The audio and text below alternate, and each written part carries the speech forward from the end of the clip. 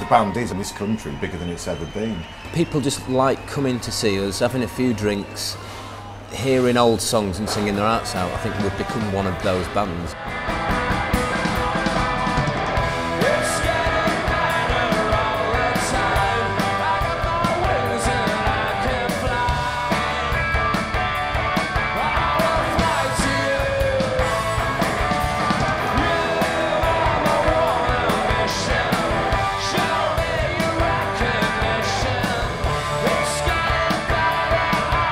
The reaction to the tour 2 years ago took us all by surprise. We've been playing together for nearly 3 years again now, so we feel a lot tighter and we feel like we did have more to offer. You get a ticket to see Shed 7, you know what you're going to get before you go.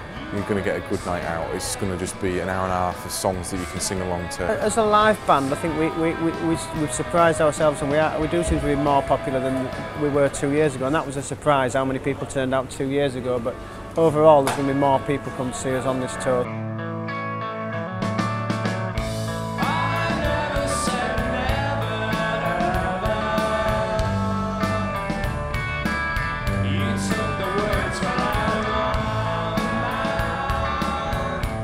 They write really good records. They're great pop songs. They're great rock songs. Whatever you want to call them, I'm not precious about it. They're great songs. Without somebody like Chris Moyles, we wouldn't have had the success that we'd had. It's really nice to have someone on your side, really, who is relevant and who's not afraid to say that they think you're quite good. I think people kind of go, oh, I remember this.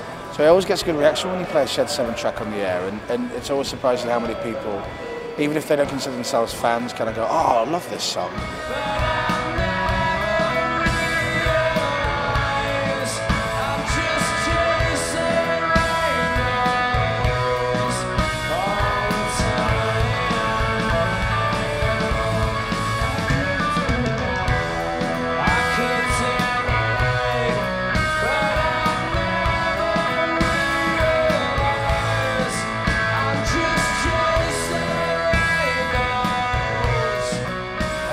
We've all managed to remain really good friends. It just feels like the same old people, just a bit creakier. We haven't planned anything to mark the 20th anniversary as yet, but for the fans it's one thing, but as a band, you know, that's something to be really proud of, the fact that we've managed to stay together all that time.